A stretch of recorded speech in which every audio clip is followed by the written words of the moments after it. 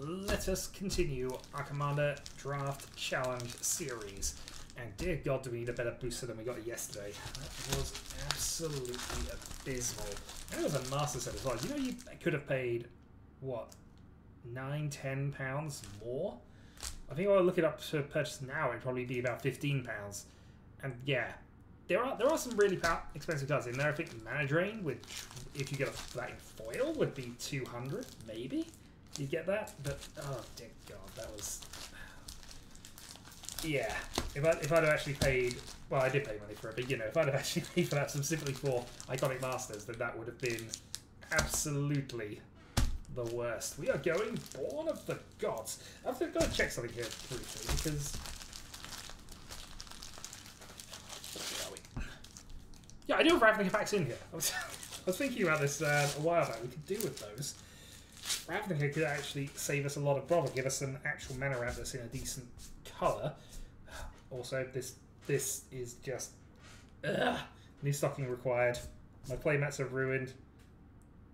My keyboard is ruined. Oh boy.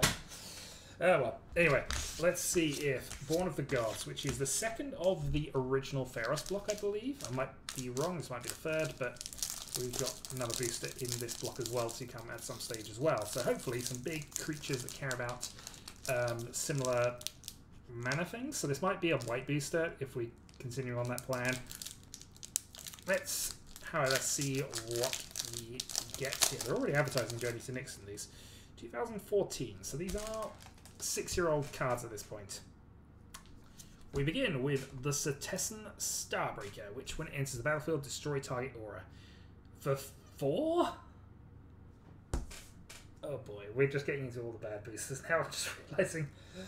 Alright, War Chanter of Mogis, because there are Minotaurs in this set. When it becomes a tap, target creature gains Intimidate until end of turn. Creature with Intimidate can't be blocked except by basically artifact creatures or things that share color with it. Also out. Culling Mark for 3 mana, target creature blocks this. Oh dear God, this is going to be worse than Iconic Masters, isn't it? Ugh, okay. For why that's so bad, it's just sorcery speed.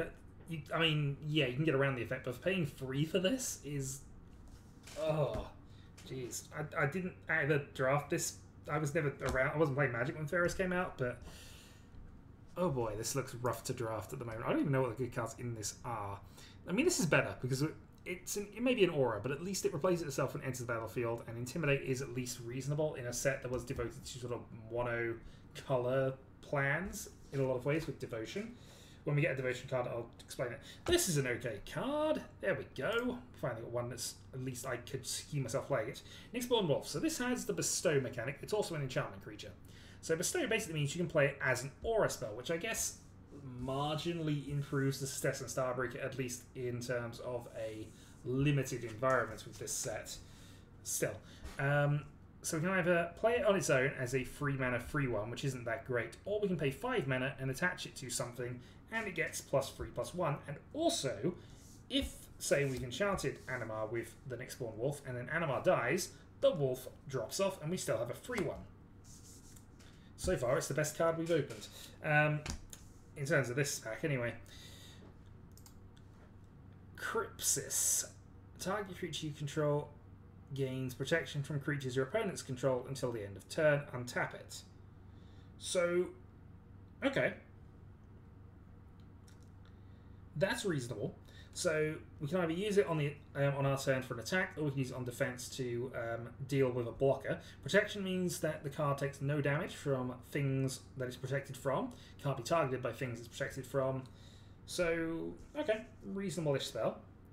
We then have Sudden Storm. Tap up to 2 creatures. Those creatures don't tap during the next untap step. Scry 1. Hey, we finally hit another Scry card after all this time. I still don't think this is good for the same reasons as I discussed a similar spell. I think we did take. I can't remember. But it's no. It's no sleep. Next up, Exorate. Exile target tap creature. I mean, it's good removal in white, but yeah. Epiphany Storm. Probably the well. No, I don't know. Enchanted creature has red. Discard a card, draw a card. It's not the worst Storm card I've ever seen, but Yeah. We then have Bolt of Keranos, which actually means we have Lightning.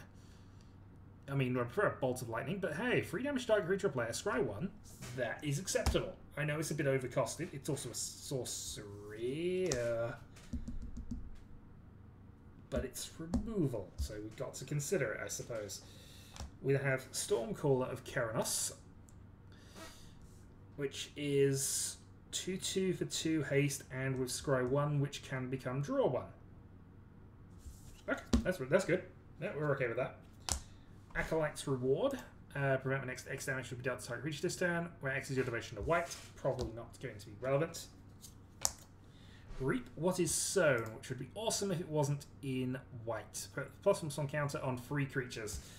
Yeah, that's reasonable, just not doing a lot for us. And finally we have the Fate Unraveler, which is one of my preferred cards from this set, but only for the Necrosar deck, which I love to build.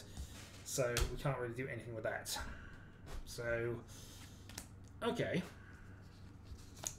The white cards aren't good enough, because I don't think if we're going into white, it's going to be a dual colour with something, so Devotion's not the best mechanic for that.